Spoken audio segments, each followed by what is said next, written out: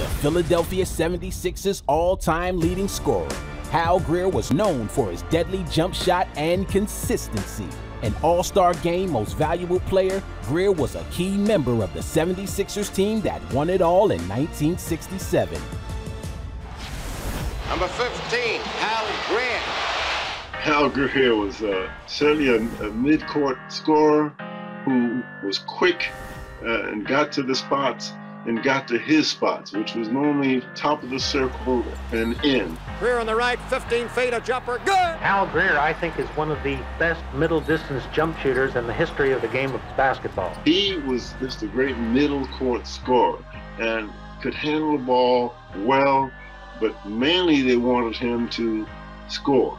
You know, it was funny watching Hal out there. We knew that when he got the ball, if he was anywhere near that foul line, top of the circle or foul line area in, there was no need in getting ready to rebound because this man was really accurate. Hal, he started out in Syracuse, and the team moved to Philadelphia, and he moved with them. And he played in Syracuse and Philadelphia, I think, his whole career. Hal Greer pops one, then he hits. But I think I remember most about thinking of him was watching him shoot free throws, because he had a very unusual style. He would go up and shoot a jump shot at the free throw line. Hal Greer with that little jump from the foul line. His theory is when he takes a foul shot, he's practicing his jump shot and vice versa. And that was something that nobody else that I knew of did that.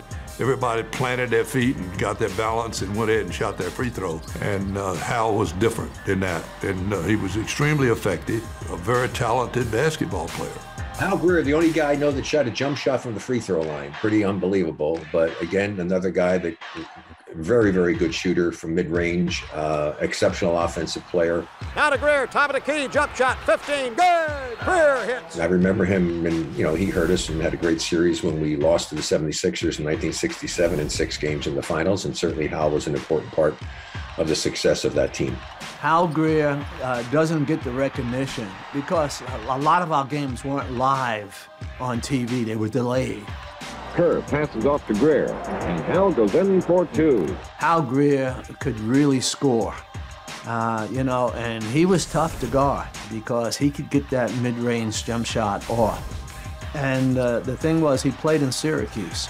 And when you talked about Syracuse, people didn't even know they were in the NBA, except for the original teams knew, of course, he and guys like Dolph Shaves, But Hal Greer, I don't care who was guarding him, he was going to get his points. He was able to score because he stopped on a dime, pop up for the jump shot, and was a prolific scorer.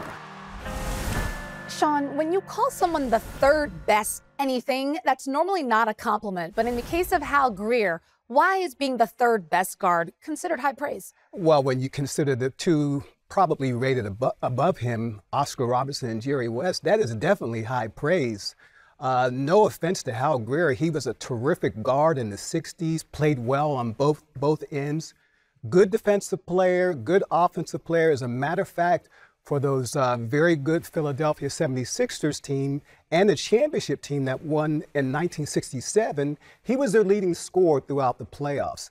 Can you imagine being the leading scorer and in the finals on a team with Billy Cunningham and Wilt Chamberlain? Wilt Chamberlain is your teammate and you're the go-to guy on offense?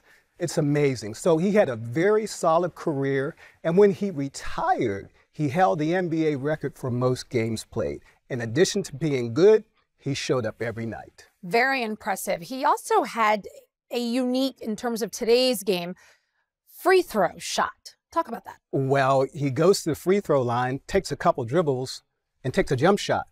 That's strange. Other than Rick Barry shooting underhand, he had the most unorthodox free throw shot, but it went in and it was successful for him. I learned so much from Hal. How did I learn from Hal? His practice habits, that he practiced the way he played. He would start almost under the basket, shooting the basketball, and would back all the way up to the foul line. If you remember, Hal Greer shot a jump shot at the foul line.